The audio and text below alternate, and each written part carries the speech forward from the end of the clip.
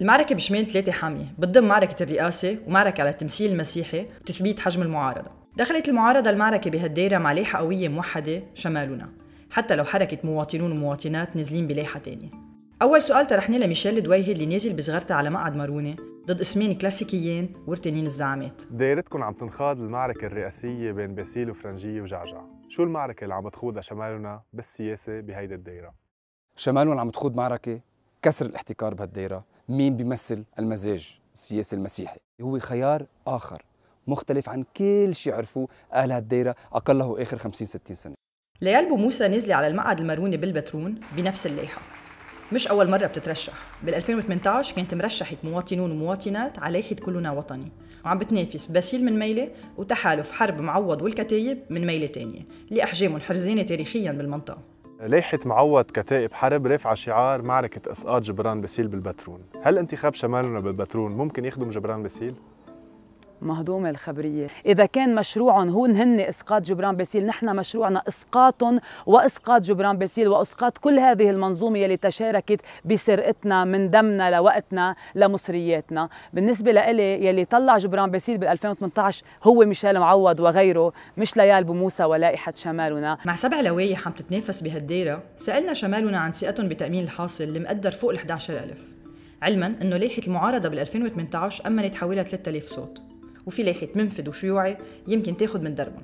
اوريدي نحن مأمنين حاصل وعم نشتغل على الحاصل الثاني، وهذا الشيء ببين بكل جولاتنا الانتخابيه، اقبال الناس علينا، الاسئله اللي عم تجينا، في جو رائع حول شمالنا ونحن كثير متفائلين انه رح نجيب اكثر من حاصل. قد ايه ممكن وجود لائحة لمواطنون ومواطنات يأثر على حظوظكم الانتخابية؟ تكون صريحة معك، لائحة مواطنون ومواطنات ما بتشكل خطر على شمالنا أبداً. اليوم المواطن يلي بده يعطي صوت حقيقي ليوصل قوى التغيير بده يروح ينتخب شمالنا لحتى ما يكون صوته عم بيروح دعان، لأنه ما معنا ترف الوقت. الترجيحات بتقدر إنه فرص الخرق بداية شمال 3 فيها تصير على مقاعد الكورة اللي كل اللوايح عندهم حظوظ فيها. سألنا جهاد فرح مرشح مع شمالنا عن المقعد الروم الأرثوذكس بالكورة على أي شريحة من الناخبين معولين عليها. الفئات العمرية الصغيرة عم نركز عليهم، وخصوصا اللي تحت ال35 يلي هن مشاريع هجرة بشكل أساسي. عم نفتح أمل إنه الشباب اللبناني قادر يفوت على الحياة السياسية بالبلد، وقادر يفتح باب إنه نحن تغيير ممكن. طبعا دعمنا الأساسي من المغتربين، نحن بهاي الدائرة أكبر نسبة مغتربين مسجلة خارج لبنان. كتير ناس اعتبرت إنه نموذج شمالنا كان الأفضل والأنضج لتأمين لايحة قوية بوجه السلطة. سألناهم عن كيف زبطت معهم.